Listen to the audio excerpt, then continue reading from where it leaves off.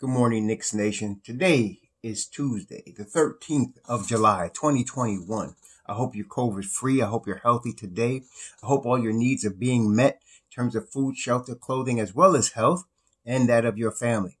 Blessings upon those that work in the healthcare field, seeking to save lives. Blessings upon those that clean up for us and pick up our garbage. Blessings upon those that make deliveries for us. And double blessings on those trying to deliver boys and girls, men and women, children from sex slave, pedophilia, child pornography, human trafficking operations.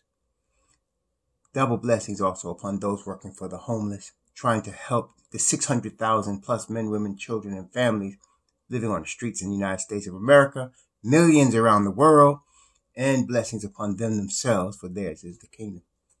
Today I want to talk about the New York Knicks opportunity with the Miami Heat.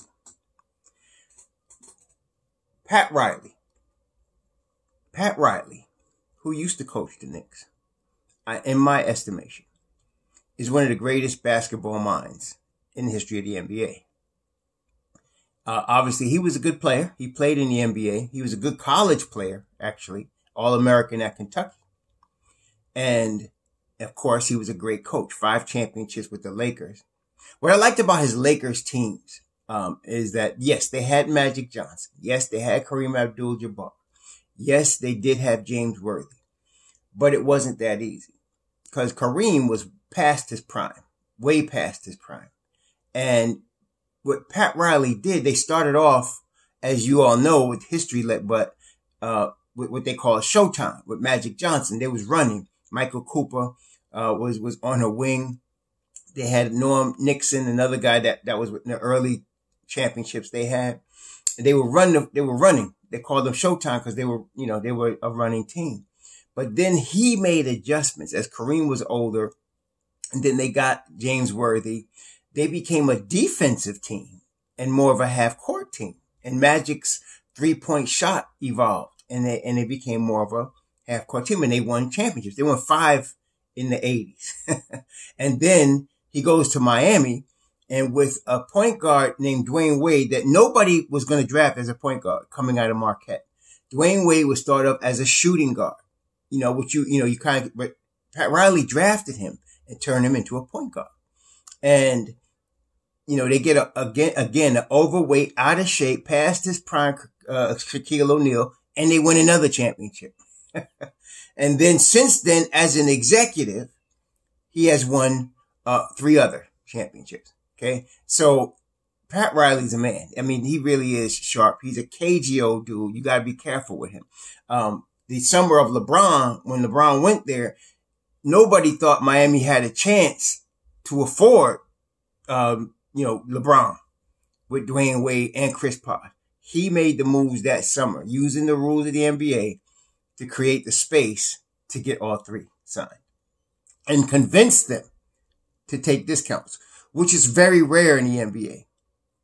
Everybody thinks that some players are going to take a discount because they want to play with their hometown team. NBA players don't do that. I mean, even with the Miami Heat, the promise was they get paid more later. Well, LeBron knew he was going to get his, and he did. Bosh got his. Dwayne Wade was complaining because he took the cut and was looking to make the money up, and then Pat Riley wasn't giving up the loot. That's when Dwayne Wade went and got $20 million from Chicago and then came back to Miami. See? So it wasn't even like, it's not like players want to do that. They don't be giving up that money like that because this is in the NBA. Even though we as regular people, we understand that's more money than we'll ever see in our lives. One year, their salary, but they only get a limited time to get that. And so they don't want to give up any dime at any time. They're not taking no shorts. They want to get that money when they're going to get it because it's a limited time for them to get that kind of money. So he got them to take discounts to join Miami and win championships.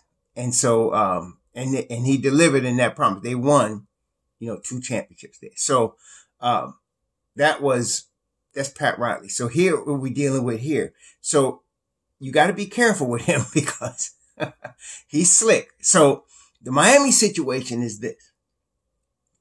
They have team options on both Goran Dragic and Andre Iguodala. Goran Dragic's team option is $19 million. Andre's is $15 million. Okay, they're probably not going to exercise those options. Okay, they locked up Bam Adebayo, and this is the first year of his mega deal that he signed, a 5-year deal in the $150 million range, $170 million range, and he's going to get $28 million this year. They already got, as you know, they got Jimmy Butler, and he's $31 million this year. So they traded Kelly Olynyk to take a chance on Victor Oladipo. And Victor Oladipo got hurt again. He's going to miss this whole season. Same thigh injury that he had that initially, messed him up. So I think Victor Oladipo is pretty much done. Maybe he comes back in 2022 as a bench piece for some team, but he's done. So he's off their books. So they have $20 million in cap space. Now, they have qualifying offers to make for both Duncan Robinson and Kendrick Nunn. And therein lies the Knicks' opportunity. You see, when you're a well-run team, as the Knicks are now, and you create a situation where you have draft picks and cap space and a coaching staff and a front office and a great scouting team, and you got some players, the Knicks are probably in the best position of any team in the NBA right now, in the totality of it. Leon Rose obviously gets a lot of credit. You got to give credit to the owner, James Dolan. But you also got to give some credit to Steve Mills, who traded Kristaps Porzingis with Tim Hardaway Jr., right? And what was the other guy's name? Oh man, I remember, but there was another guy that he traded with him, created all that cap space that got Julius Randle in here. Okay. So, and then never traded no picks. Now, this is the thing. A lot of y'all bring me scenarios where you're looking to trade picks. Y'all still thinking like crack babies. I'm greedy. I want to keep our picks and get players too. You see what I'm saying? I want to keep our picks and get players. Now, we got extra picks. Yes. But we not, like we all agree. I think most of us agree. Julius Randle is a strong piece for a championship team, but he's not the main piece. So what you do in this scenario, you got to get an equivalent, which you can get, of a Julius Randle, or you got to get a superstar. Now, there's not many superstars available right now, but you can get an equivalent or a couple of equivalents or a couple of pieces that are close to a Julius, where you can put that all together and make a serious run. Okay. Plus, you still got your draft picks, and you could always find, you never know. Somebody might pop and become the next Bam Adebayo, the next Julius Randle, the next LeBron. You just never know what you're going to get in the draft. So, we're looking at Kendrick Nunn and Duncan Robinson. They have till August 1st to extend the qualifying offers, which, okay, if you're Pat Riley, you got to assume he's not going to make a mistake here. So the smartest thing for him to do is extend the qualifying offers of $4.7 million to both of those guys. And then they're restricted free agents.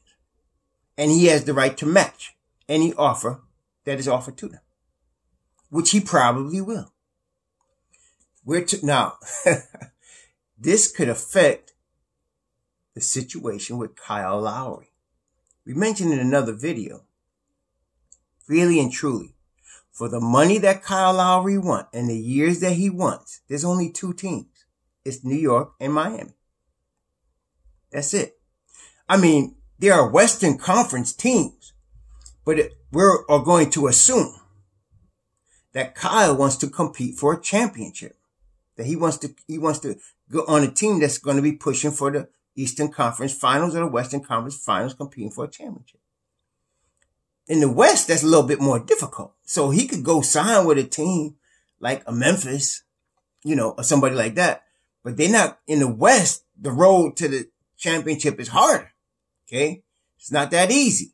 And then the teams that could make it easy, the two LA teams, ain't got no money. Okay? They don't have no money to be paying him $25 million a year. So it's to the East is the best path. It's the best path for him to make a championship. It's the best path for him to make an all-star team. It's just the best path. So it's New York and Miami. Philly ain't got no money. So it's New York and Miami. So with the qualifying offer that Pat Riley will extend to Duncan Robinson and Kendrick Nunn, he's going to have decisions to make. Now, if I'm him, you got to think like him. If you had to choose between those two, you would choose Duncan Robinson. And the reason you would do that is because you can re-sign Goran Dragic on a 1-year deal. You could put Tyler Hero in the starting lineup, and they've done that. You could start him at the point guard. Because in the interview, the Miami media, I listened to the interview where they directly asked him about Kendrick Nunn and Duncan Robinson. And he said Duncan Robinson can be considered one of the best shooters in the NBA. And he's right. See, some of y'all try to compare him to Reggie Bullock. I'm not saying Reggie Bullock's no scrub. But Duncan Robinson on another level in terms of shooting. He's on another level. Okay, he is top 3 in the NBA as far as shooters. And I say put him up there because like a Davis Bertans is a specialist. That's all he does is shoot. He can't move, can't play no defense, can't do nothing. Duncan Robinson plays defense. Okay, he's not a ball handler, but he plays defense and he can shoot the lights out. Okay, so Kendrick Nunn, on the other hand, what Pat Riley said is that he can do the floater. He's an offensive power, but he's not a playmaker. That's what he says. He's not a playmaker.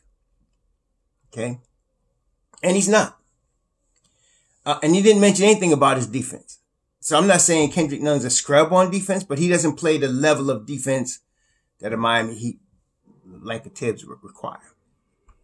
But not good, not bad enough to keep him on the bench, though. It's adequate. So, if you're Pat Riley, you're going to make sure you sign Duncan Robinson. If you're the New York Knicks, you got options. You can force his hand. And you can say, because they're talking about paying Duncan Robinson $15 million a year. But some people in the media say he can go up as high as 20. And matter of fact, he was mentioning something along the lines of what, and see, this is what NBA players do now. He was looking along the lines of what Bertans signed for. He was looking at that. Bertans signed an $80 million deal. Okay. And then somebody like, Bogdan Bogdanovic, Bogdanovic signed a $70 million deal. Okay. And then of course there's Joe Harris, which signed a 4-year, $75 million deal. If I'm Duncan Robinson's people, and I'm saying, I think my guy is better than all of them guys. And I want at least that money. So Duncan Robinson will probably be looking in the $18 to $20 million range. Now, for the Knicks, this just adds another possibility on the wing, because Duncan Robinson's a wing. He can guard 2s and 3s. He's 6'7". So now we talked about Norman Powell. We talked about Kelly Oubre Jr. Now we're talking about Duncan Robinson.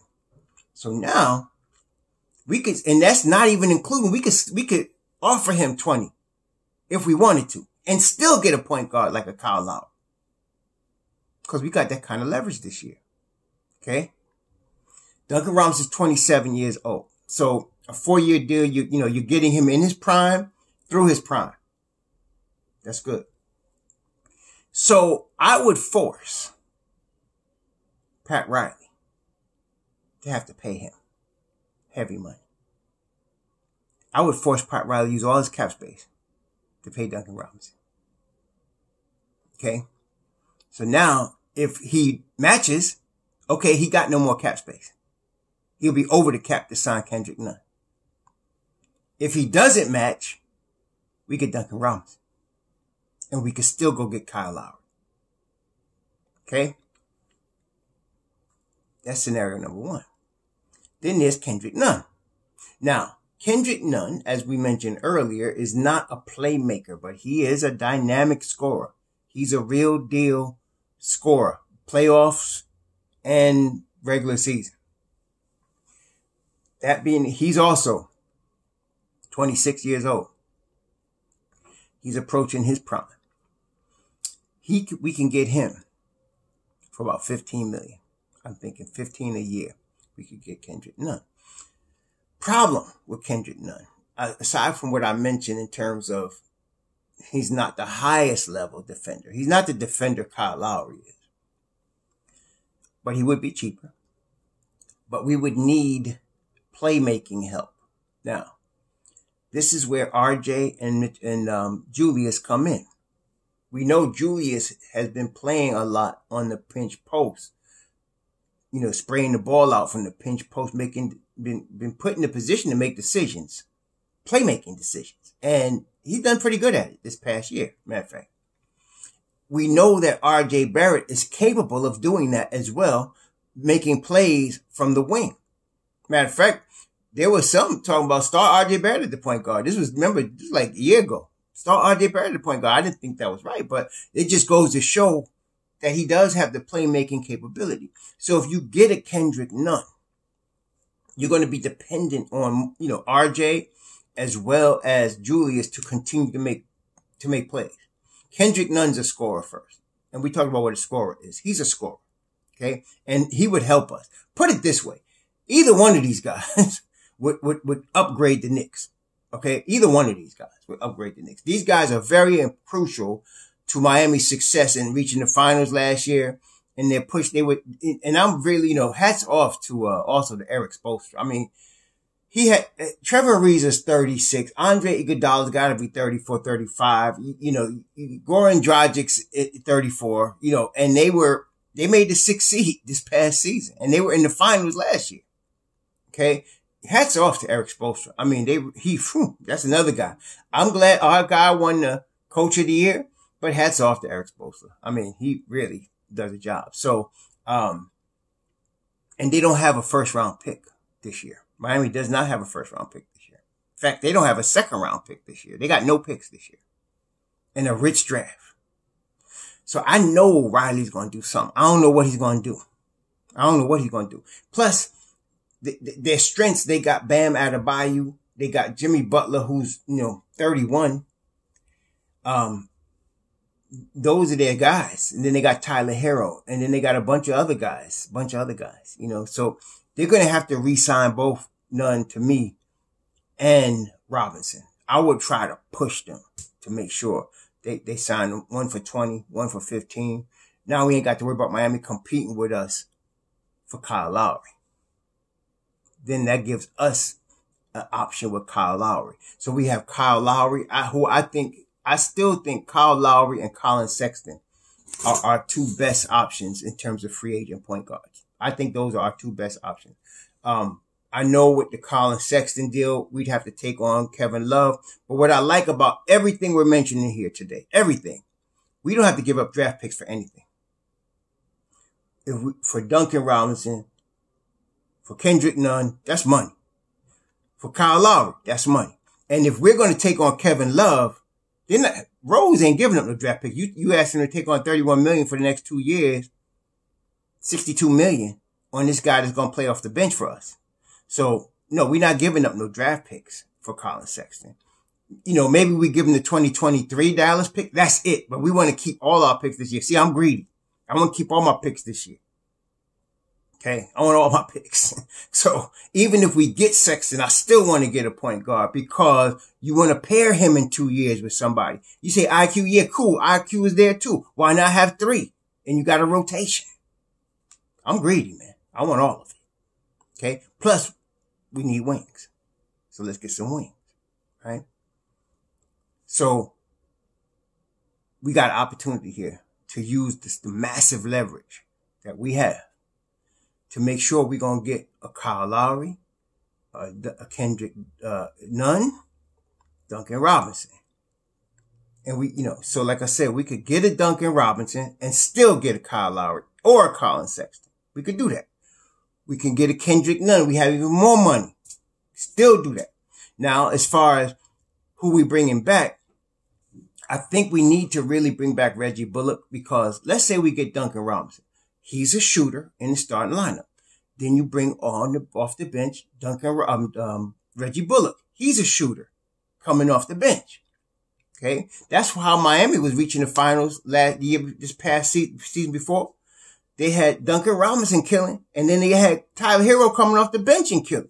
Well, we would have a very similar situation with the shooter of Reggie Bullock coming off the bench and the starter of Duncan Robinson shooting. You can imagine Duncan Robinson is going to draw attention to him. He's going to constantly draw attention. That's going to just open stuff up for everybody else. Julius Randle, R.J. Barrett, whoever the point guard is, it's just going to open up. Mitchell Robinson, it's just going to open up all types of opportunities, makes us that much more dangerous. So that's the plan. I would first go after Duncan Robinson. I would go after him with 18 to 20 million over 4 years. I know it's a bit of an overpay. Not much, though, for a shooter of his level. Not much, especially in given the market. The Bertans and Harris got the money they got. And Bogdanovich, they just set the market. They really did. Bogdanovich got 70. Bertans got 80. And then Harris got 75. So you got to figure 4 years, 72. 4 years, 80. You know, you got to figure that's the range. That's the market value now for these guys that can shoot the rock like that. There's not a lot of them, and that's what I'm saying. Last year, really, I think we missed a bit of an opportunity because there were some good shooters on the market last year, if y'all remember.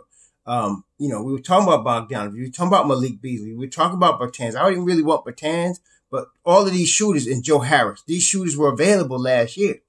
The Knicks chose not to spend the money. Fine. We got it this year. But a guy like Duncan Robinson, I think we need to go after him and force Pat Riley to match that. Force him to match that. Okay? And he's going to need a point guard. So, I think he's going to keep Kendrick Nunn. I think he's going to keep him. He's just not going to have to pay him as much as he's going to have to pay Duncan Robinson.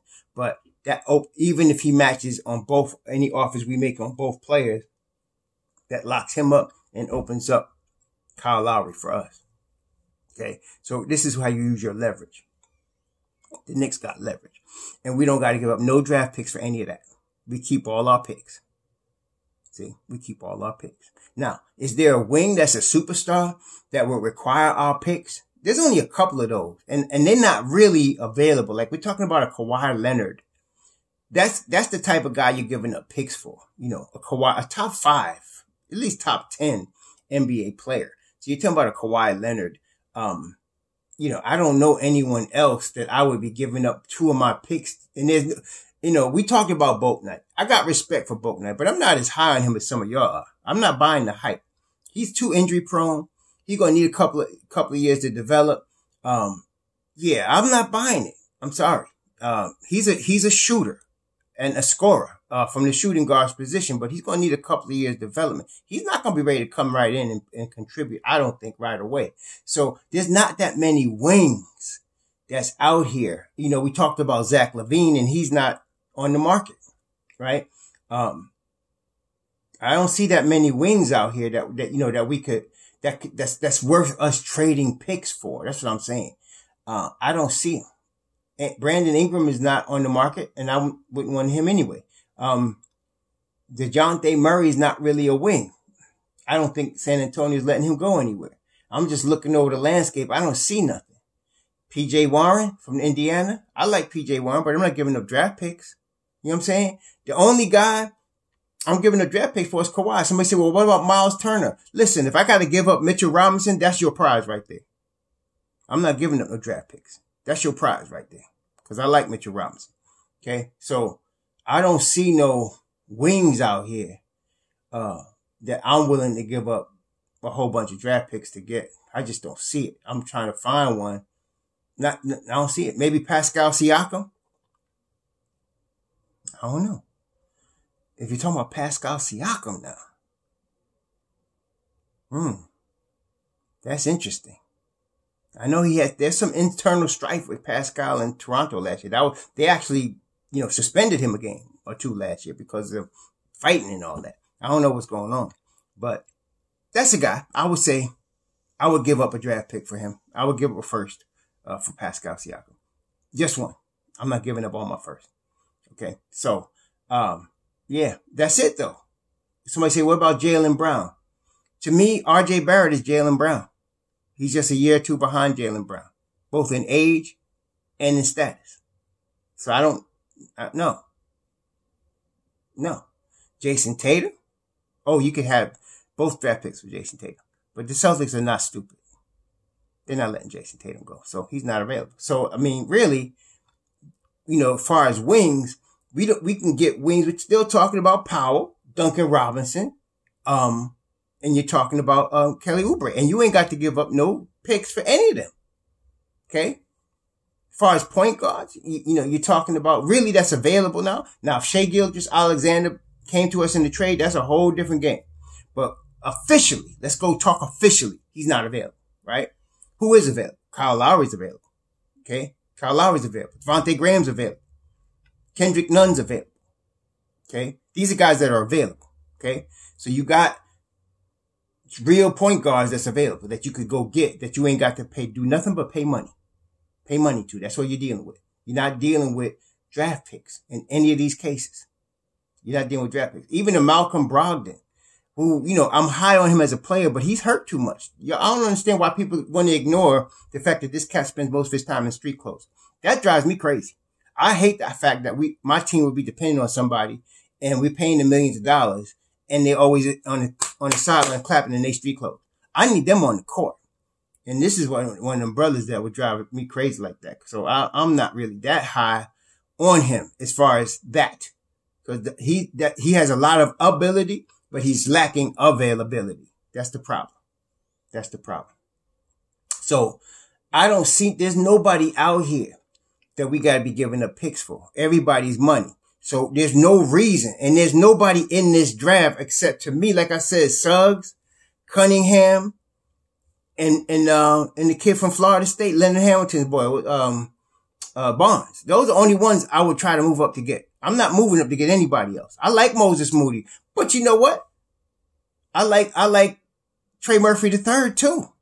I'll take him just as quick. Chris Duarte just as quick. Ain't nobody up there I need to move up to get like that. No. We can get good players right where we are. And like I said, there's so many guards out here. This is the season to get a point guard. We got to get one this year. This is the season for it right here. We've been waiting for this for a couple of years. So I wouldn't be trading my picks.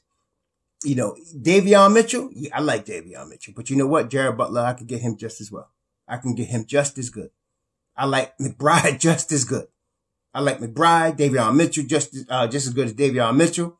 I haven't done Trey Mann yet. We're going to talk about him, but he's available too. There's too many guys out here. Butler, Mitchell, Ayo Dosunmu. There's too many guys. We got to get one of them. And so I don't think we're going to miss the boat on this. So we're in a good position here to force Miami's hand and eliminate our competition for Kyle Lowry if we wanted him. And I really do want Kyle Lowry. I'm really favoring him. I'm really favoring Kyle Lowry. I know everybody on the how Lonzo Ball trip, and I'm not saying Lonzo Ball ain't no scrub. He will help us. But honestly, to me, the guards I just mentioned in the draft, Ayo Dosunmu, Jared Butler, Trey Mann, Sharif Cooper, and of course, Miles McBride. They're all going to be better than Lonzo Ball.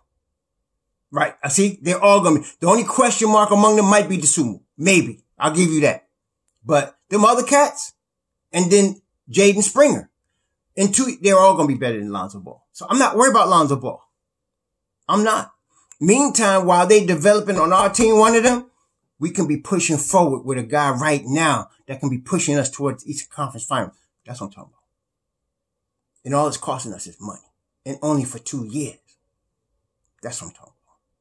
Okay? That's what we're talking about. I mean, I'm not, like I said, I ain't saying Lonzo Ball's no scrub. It ain't no either or. But I'm saying we got better options. And definitely we ain't paying that boy no $80 million. No. I'd rather have Kyle Lowry. Give me Kyle Lowry right now. Give me Colin Sexton. He's a dog, man. We want dogs. Give me a dog. Somebody that's gonna stand out in Madison Square Garden and turn it out, baby. That's what I'm talking about. So, yes, let's push for old Duncan Robinson and cause old Sly Fox, Pat Riley to have to make some moves. That's what I'm saying. We got the leverage. The Don got the leverage. So, that's what I'm saying. So we could you know what? And the game could come to us. Like we could push on Robinson. If he don't bite, we get Robinson. We could push on Nunn. If we don't get Lowry, if he don't bite, we could get Nunn. We could get Sexton. They want Cleveland. Don't buy the hype. Listen, Cleveland gonna move on from Colin Sexton. Not because Colin Sexton stink, because they got Darius Garland and they need to get rid. To accelerate their rebuild, they need to get rid of Kevin Love. They need Kevin Love off their books. And ain't but one team in the NBA that could take him on. Guess who that is? There you go. And we ain't got to give up no draft picks. Some of you say, we ain't giving up Sexton without draft pick. Now, if you want to get rid of Kevin Love, you will. I tell you what, we'll give you the 2023 seconds. Because y'all want to get rid of Kevin Love. We might want some picks from y'all. Shoot. We in the driver's seat, y'all. We in the driver's seat. We in the position of power. They got to come to the Don. And the Don waiting for them. Have a good Tuesday. Shalom.